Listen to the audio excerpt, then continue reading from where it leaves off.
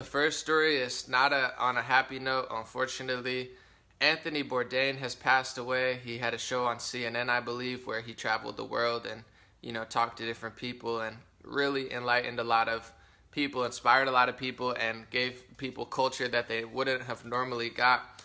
He's dead at 61 and he was hanged in France. The news so far, they said that he has committed suicide. And the first thing I do want to say is if anybody feels sad or upset, just know everything always gets better. I mean, we all get upset, we all get depressed sometimes, but it almost always blows over and, life gets better and things change. So nothing's ever really worth doing that. So I do want to say, I have love for everybody, and that's why I try to be as kind as I can, because everybody is fighting a battle that you have no idea about. There's Kate Spade earlier this week. She's a multi-millionaire fashion designer.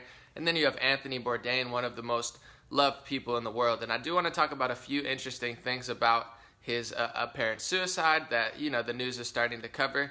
He had a girlfriend named Asia Argento who recently was at the Cannes Music Festival, and she had a big outspoken speech against Harvey Weinstein. And a lot of actresses and people in the entertainment industry are talking out about Harvey Weinstein. It's the trendy thing to do now.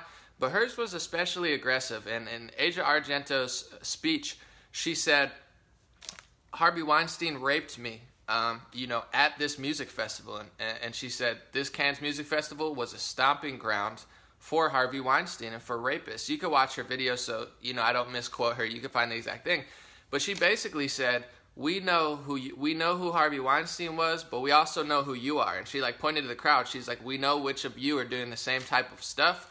It's just very interesting that just happened. And 3 days ago, it was in mainstream publications that Anthony Bourdain, I guess, I don't know if it was a girlfriend or his wife, but she was spotted in Rome with the writer who basically covered the Harvey Weinstein story, and they were hugging and, seemed very affectionate. So, like I said, I'm not trying to speculate, or I don't know what's going on, but I do know that Anthony Bourdain was very outspoken against Hillary Clinton for supporting Harvey Weinstein for so long, and he called her out a bunch in 2017, and his girlfriend was calling out the entertainment industry. And I'm not saying that has anything to do with it. I just think, that's a big burden, especially being at CNN. If you call out Hillary Clinton at CNN, that's, very counterculture and very heavy. I'm not saying it had anything to do with it. Maybe, his girlfriend, being with the reporter, maybe that had something to do with psychologically. Maybe it had nothing to do with it. Like I said, I'm not claiming to know anything. I'm just saying I think that's very interesting that those things fell into line along with this. And I do want to say on that same note, 22 veterans commit suicide every day, and the media doesn't talk about it. We have a mental health crisis in the United States right now in multiple ways, and we have a suicide crisis. And one of the things as well, I've been doing some research that men overwhelmingly commit more suicide than women. And I do want to say, I don't know what happened in this Anthony Bourdain case. I'm not claiming to, but what I can tell you is that the mainstream media and social media is destroying the mental health of the United States and many parts of the world. The media and social media is destroying and tearing people apart. First of all, technology is already doing that even without them helping and making the problem worse. We're living in a world where, you go back 30, 20 years ago when I was young at school, all we had were payphones. We didn't have cell phones. So we went in a short amount of time from being able to call people from one spot to being able to surf the web and talk to anybody from any place at any time and have supercomputers in our hands. So, technology naturally is kind of messing with the mental health of the United States. And the fact that all of these news sources are so negative, and I'm not even talking about politics, I'm just talking about energy and communication-wise. They're so negative, they're so nasty all of the time, and everybody's so divided and so hateful towards themselves. If you love the country and you love the president, people demonize you and literally think you're like a neo-Nazi, which is one of the worst people in modern history. So there's a huge disconnect there. And I do want to say as well, once again, I don't want to make light of this or speculate anything, but I remember an interview with Anthony Bourdain when they said that President Trump was meeting with Kim Jong-un, and they said, if you were there, what food would you serve him? And Anthony Bourdain said, I can't remember exactly what he said, but hemlock, I think. He basically was like, I would kill them both. I'd serve them poison. it doesn't matter if you hate or like President Trump or you like or hate anybody, to walk around with that much hate for anybody, whether it be the president, whether it be half of America, it's a heavy burden to bear. I don't care if it's liberal or conservatives, and we all have our differences and we all have our opinions and stuff, but this way of that we're going about it and the news goes about it, and especially I do want to say as well, I mean, most mainstream news, like I don't want to point out people, but Twitter, Facebook, a lot of liberal news sites, they hate men. They're constantly attacking men. And in their, in their mind frame, it's like women are innocent victims. No matter what they do, nothing's wrong. And I'm not saying that women don't need help or anything, but their narrative is like, we hate men. Don't be a man. If you're a strong man, we hate you. It's all your fault. You're a rapist, even if you've never raped anybody. You're a terrible person. You're oppressing everybody.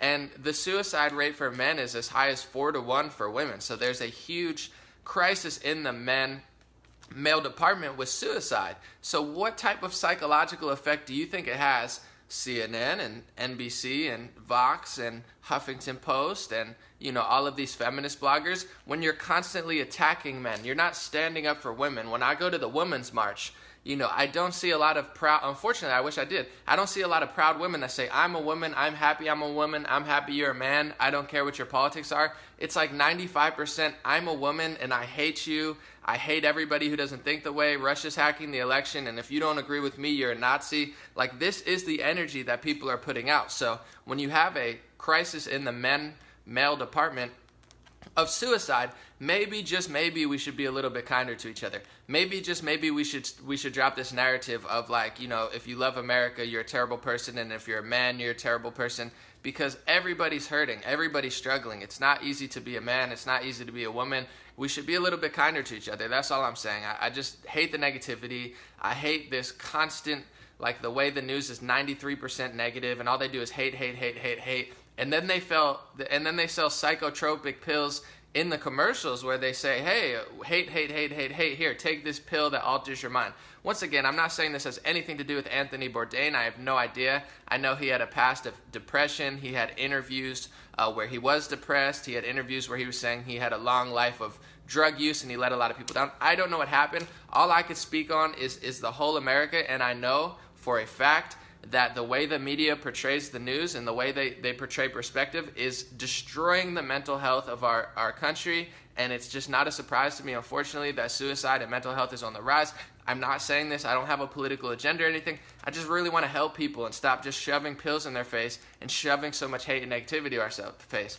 We're creating a culture where we're telling people to hate themselves, hate the color of their skin, hate the color of other people's skin, feel weak and terrible and you know what I'm saying, just horrible all the time. I just really just don't like it. And with 22 vets committing suicide a day and 4-to-1 men committing suicide and Anthony Bourdain dying and Kate Spade dying, maybe we could have an honest, full-scale approach about mental health and really help our people, because it's not an easy world to live in.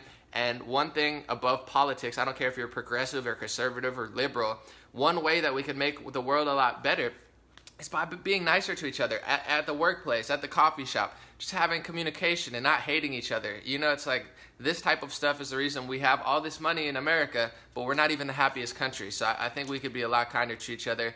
On that note, that's all I wanted to say. And once again, I'm not suggesting anything. I have no idea what happened. I just know that it's becoming a trend of people being very unhappy, and I don't want to see people die.